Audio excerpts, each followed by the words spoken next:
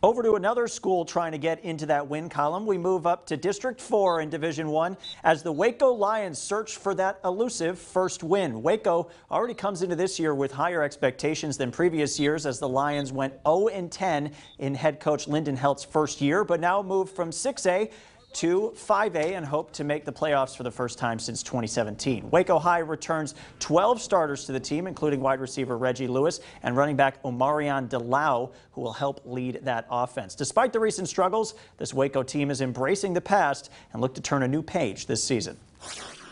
I think a reasonable expectation is to make the playoffs. I mean, that's our goal.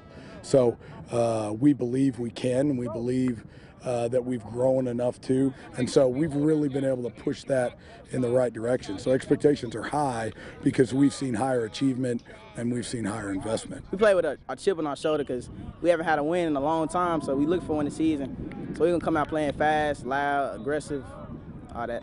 I don't want to leave high school without a win or only 2 wins. I'm trying to have a winning season because I got this year, next year, to get a win. I think we could get it done.